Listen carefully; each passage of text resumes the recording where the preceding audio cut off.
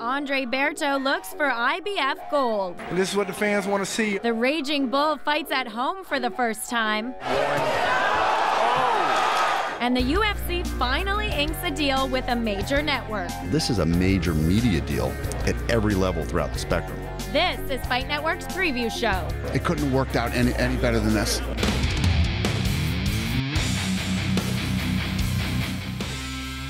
Hey everyone, I'm Sarah Davis and you're watching Fight Network's preview show.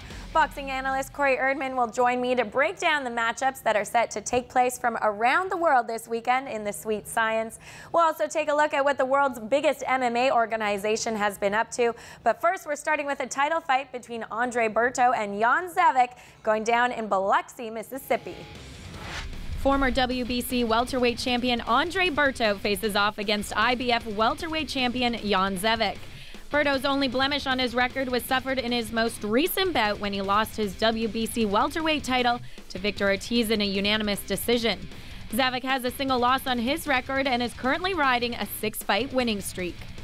Hi, my name is Dejan Zavec, in boxing known as Jan Zaveck. All respect from Pac-Man, Mayweather, Cotto, Berto, but gentlemen, I am also here.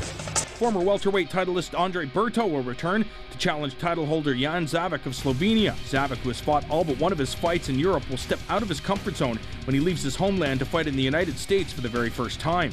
The Slovenian looks to redeem himself after being criticized for not fighting higher-class opponents and not looking especially convincing against any of them.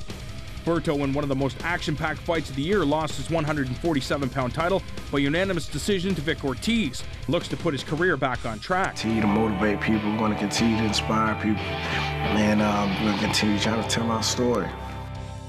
Zaveck, the IBF welterweight champion, has held the title since 2009 and uses a European style to get the job done. He uses his height and reach to keep fighters at the end of his jab and utilizes this strategy to open up his power shots.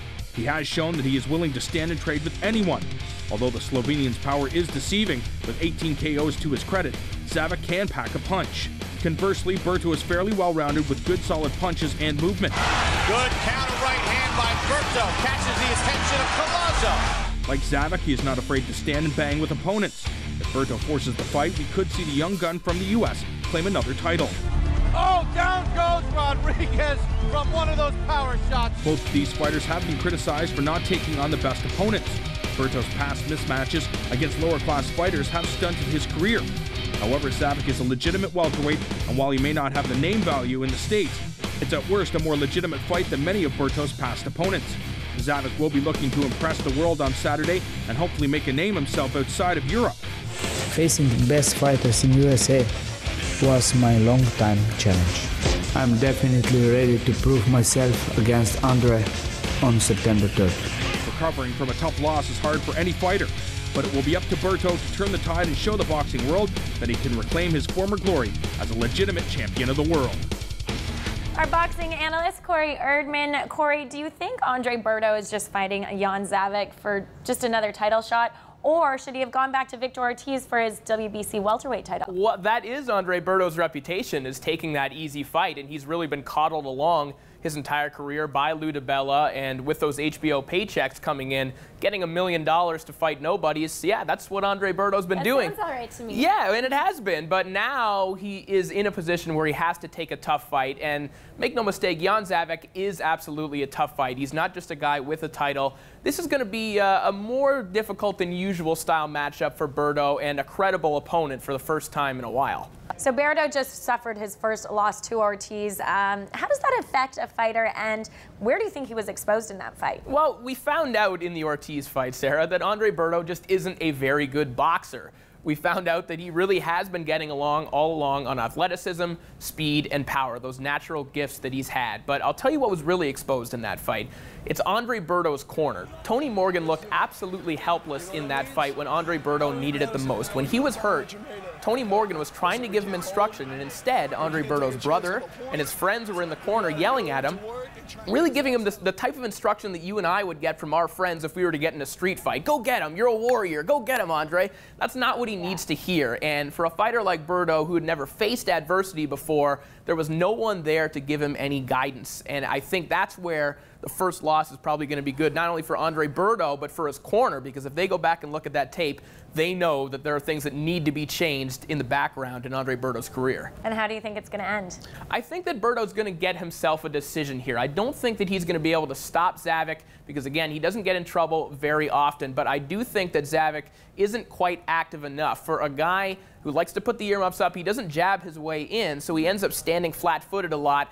And if Berto can pick those things up, again, if Tony Morgan in the Berto corner could pick up on that and just tell him, Andre, throw your hands, I think he can get himself a unanimous decision victory. Three-division world title holder Vic Darchinyan defends his IBO Bantamweight Championship against WBC International Super Flyweight Champion Evans Mbamba. In his most recent bout, Darchinyan beat Yanni Perez for his current title and became the first boxer to win 4 different IBO titles. After his loss to Thomas Rojas in Mexico, Mbamba is coming off a win over Michael Ramon-Beleza in his home country. Bantamweight Vic Darchinyan will be stepping down in the level of competition he's used to fighting when he faces relative unknown Evans Mbamba in Armenia. This is a fight to keep Darchinyan in shape after the Bantamweight tournament as he gets ready to move forward with his career and face the elite Bantamweights once again. I'm going to prove my point. I'm going to be ready. Anyone who's going to be in front of me. Mbamba has not faced the creme de la creme of the division, and most of his opponents carry mediocre records. He will find himself very hard-pressed to put on a good show when he steps up in competition to face the hard-hitting and awkward-moving Darchinyan. Oh, what a left hand by Darchinyan! The Bantamweight tournament to crown the division's best was held with 4 of the division's top fighters. Although Darchinyan had a rough road throughout the Bantamweight tournament, he recently defeated Yanni Perez via 5th-round stoppage last April to capture the IBO Bantamweight strap. Left hand by Darchinyan, backs up Perez. He may have hurt him. Darchinyan. Before that, the Armenian was outworked by Abner Mares in a 12-round split decision loss in December of 2010. Here's Abner Mares. Oh, very close, letting his hands go. This last round could determine the outcome of the fight. Mares wins it by split decision. The Raging Bull needs to consider moving back down in weight to the super flyweight or flyweight divisions, since he's not shown the same form as in past fights. Well, this is the worst nightmare for Jorge Arce. The doctor stepping in, saying that's it. With 2 losses prior to the tournament against natural bantamweights Nonito Donaire and Joseph Ekbeko, Darchinyan struggles against larger fighters. Although he's still among the best in the division, he's not competing on the same level as he has in the past, and he'll have to look spectacular against the unknown Mbamba. This fight will be very important to the career of both fighters. Mbamba must secure a win to rise in the bantamweight division and make a name for himself.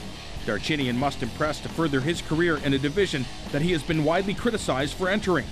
Will the underdog be able to catch a bone this Saturday and upset the champ, or will the featherweight killer hush the barking and return to his previous form?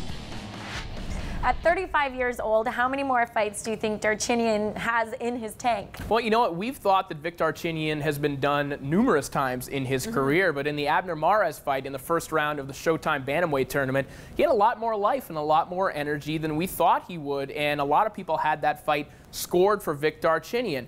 Vic is looking for those big fights still, and the fact that Vic is a little flaky when it comes to being in the boardroom, and he's balked at fights with Nonito Donaire several times in the past and takes these fights in the interim, we could see Vic Darchinyan fight another 10 times because he keeps adding these little fights to his resume. I think we'll see Vic in the ring probably for another 3 years. And what sort of challenge does Mbamba pose for him? Well, Mbamba is a little bit awkward. He's sort of your typical African fighter. He's upright.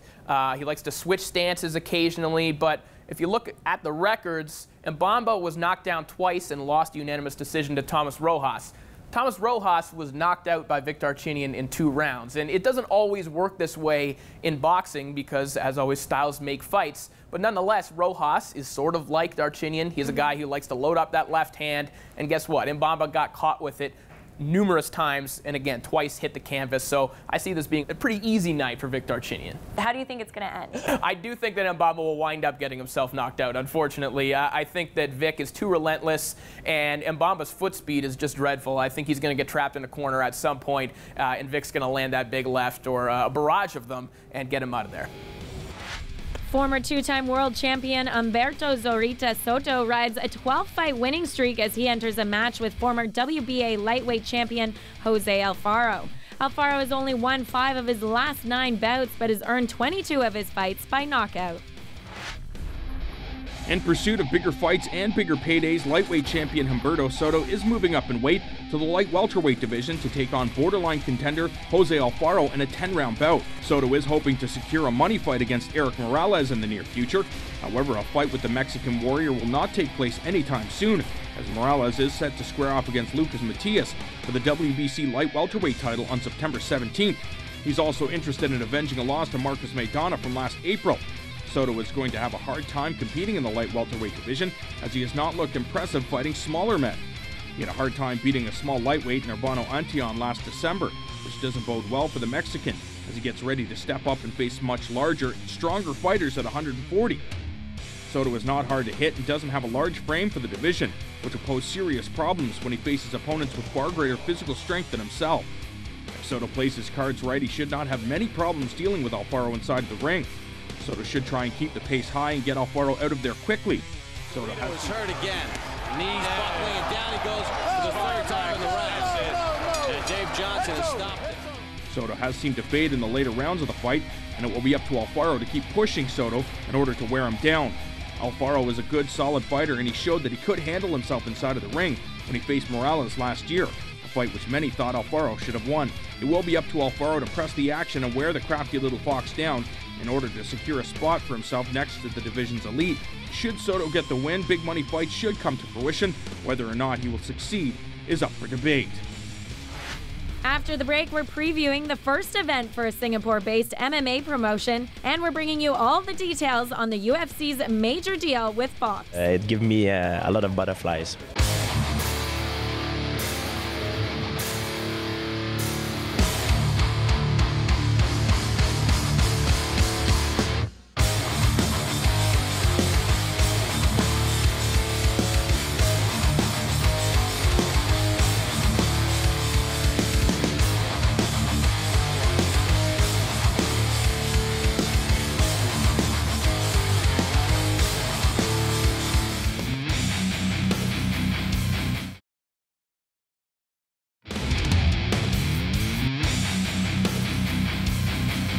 One of the latest MMA organizations has popped up in Singapore and is holding their first event this weekend, which will feature some UFC veterans. John Ramdeen is breaking down the card for us.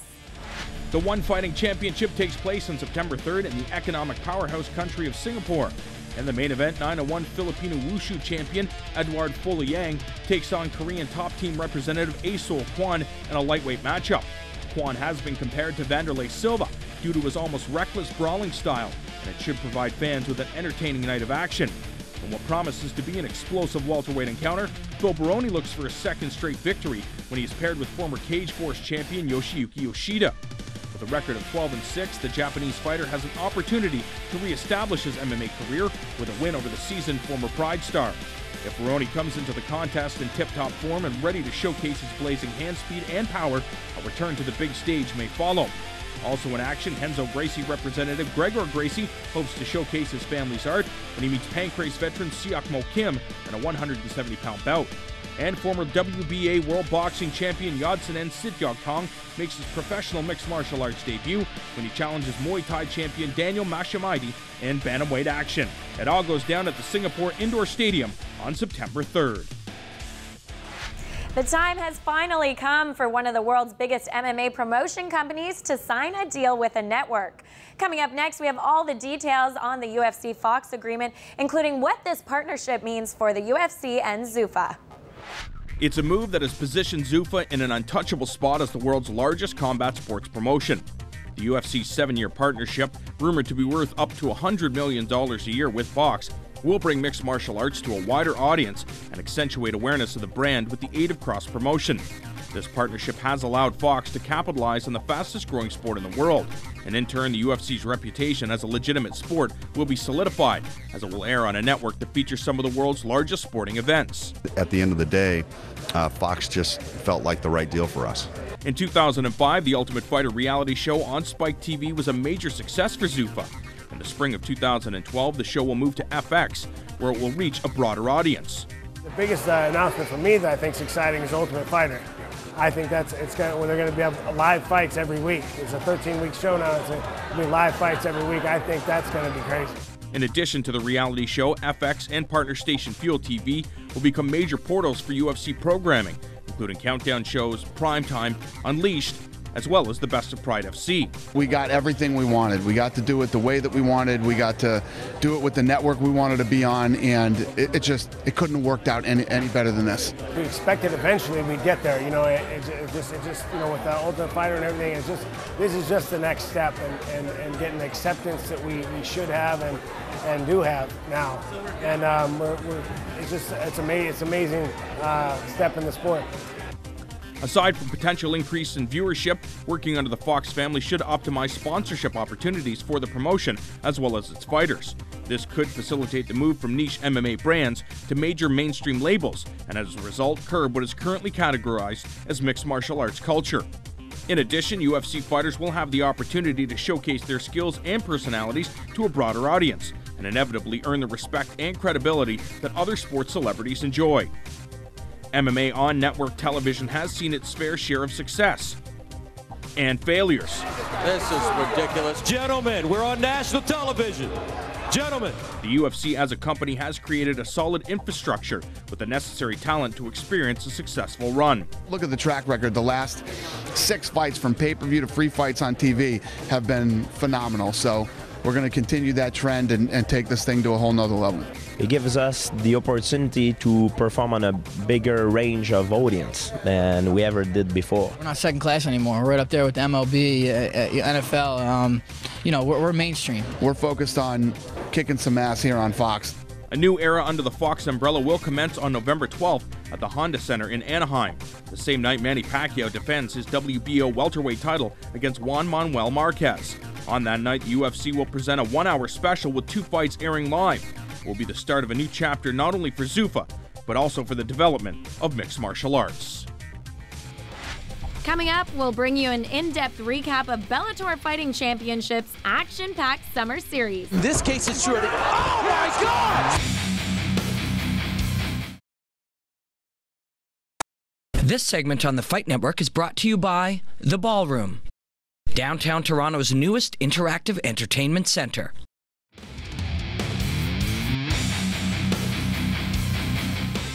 In between seasons 4 and 5, Bellator Fighting Championships held their inaugural 3-part summer series over the last few months. And now we're taking a look back on the featherweight tournament and what's up next for the promotion. After crowning Patricio Pitbull Freite as the Bellator Season 4 featherweight tournament winner, the Bellator Fighting Championships didn't take any time off for the summer, running 3 events as part of their featherweight tournament summer series. These 8 new participants kicked off the quarterfinals at Bellator 46, which emanated from the Seminole Hard Rock Hotel and Casino in Hollywood, Florida. We open tonight with featherweight tournament quarterfinal number 1, Adam Schindler versus Ronnie Man. From what I've seen of Adam Schindler, I'm not really impressed with him. You know, I'm here to make him look like an amateur. There you go, left hand. Schindler's in all sorts of trouble. He is hurt. Good hammer fist. He's out. Hammer fist. That is it. Jacob DeVries versus Nazareno Malagari. I have that second chance, so now I'm here to be the champion. And there is the tap. And Nazareno Malagari is through to the semifinal round. Shemair Da Silva Jr. versus Marlon Sandro. Step in right now. Good right hand by Sandro. Good left hook. Marlon Sandro. Luis Palomino versus Pat Curran. I'm coming into this tournament to walk through everybody, and unfortunately for Luis Palomino, he's the first. It's a modified guillotine, both legs on his back. Giant tap! A Peruvian necktie versus the Peruvian Luis Palomino. In July, the promotion ventured north of the border for the first time, holding a show at Casino Rama in Orillia, Ontario. Nazareno Malagari versus Marlon Sandro. Nazareno has a great submission game, but he doesn't have anything I haven't seen before. Oh, good right hand. Takedown from Marlon Sandro. Marlon Sandro. Ronnie Man versus Pat Curran. I'm 1 fight away from the final of this tournament. There's nothing that's going to stop me from getting them. Ronnie Man has a tough chin, but I'm ready to test it. Big knee. Jump in there with a left hand. Jump knee by Curran. Patty Mike Curran. The Mohegan Sun Arena in Uncasville, Connecticut played host to Bellator 48 for the featherweight finals, which pitted Season 2 lightweight tournament winner Pat Curran against former Sengoku featherweight champion Marlon Sandro. He's a very technical fighter, but his technique won't help him when I put my fist on his face. I feel that Marlon Sandro is definitely one of the best featherweights in the world. He's never been knocked out before, but I know if I land on his chin, he's going to go to sleep. I think in this case it's true. Oh my God! Sandro's in all sorts of trouble! Just like that! Game, set, match! That is an unbelievable finish! Curran wins the featherweight tournament and takes home the $100,000 prize, and will now take on the winner of the title clash between champion Joe Warren and Patricio Pitbull Freite. Along with the tournament action, there were many other exciting highlights from this past summer. Straightening out the arm! There's the stoppage! I'd much rather be known as the Rico Retirer as opposed to the Kimbo Killer. Oh, good right here! TKO stoppage! I knew going in he was going to be trying a spinning back fist, and like a dummy, I walked right into a spinning back fist right off the bat. Both men throwing from this position. It's extremely tight. Referee Dan Mergliana taking a really good. That's a hard one to take to the cup. The action doesn't stop here as Bellator's 5th season is set to kick off September 10th as Bellator 49 features quarterfinal action in the welterweight tournament. Featured on the card are Season 2 welterweight tournament finalist Dan Hornbuckle, MFC welterweight champion Douglas Lima, and UFC veteran Ben Saunders. At Bellator 50, the middleweight tournament gets underway with the likes of Season 2 middleweight winner Alexander Shlemenko, Dream veteran Zeld Galicec, and Season 2 middleweight finalist Brian Baker. Finally, the bantamweights take center stage at Bellator 51 as featherweight champion Joe Warren looks for his 2nd tournament win in a field that also includes Wilson Hayes and former WEC bantamweight champion Chase Beebe. All the action kicks off Saturday, September 10th at Caesars Atlantic City in Atlantic City, New Jersey. Thanks to Corey Erdman for breaking down the boxing. That'll be it for the show, but if you're looking for more news or updates, visit our website, fightnetwork.com, and don't forget, hit us up on Twitter. Our handle is @FightNet. On behalf of the Fight Network, I'd like to thank the Ballroom for having us in their space, and thank you for watching. Enjoy the fights this weekend. You're talking about Fox is the #1 network in the country. The #1 network in the country and have been for like 7 or 8 years. They have all the top properties from Major League Baseball, NASCAR, NFL. They have, from Family Guy to all the programming on FX to Fox Sports. It just, as far as, a multi-platform deal. I control my production like I want to. This deal just worked out perfect.